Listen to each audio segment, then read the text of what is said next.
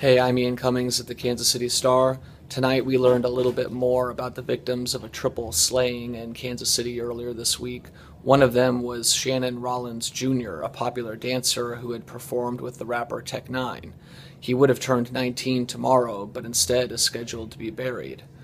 We also are following up on the story of a Florida man charged yesterday in a supposed bomb plot that would have targeted Kansas City. And we were visited by a bus full of nuns on their way to Washington, D.C.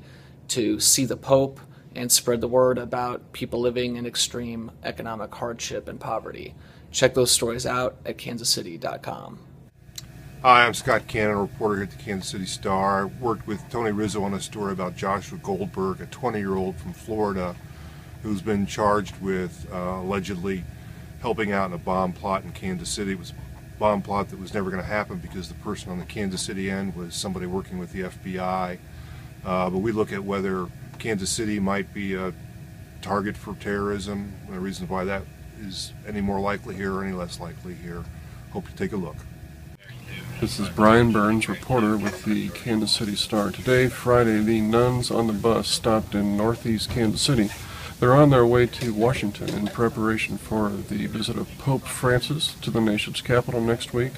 The sisters are collecting stories of economic hardship and families in crisis, which they often attribute to families trying to get by on the minimum wage and dealing with the nation's immigration policies. Read more at kansascity.com.